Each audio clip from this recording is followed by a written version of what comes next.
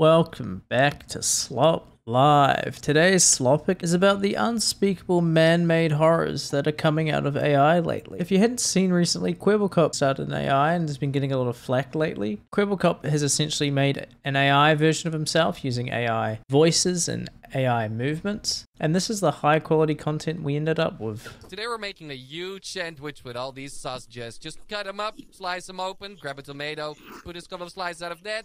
Oh, an avocado, make sure to not eat the pit, that's not very healthy.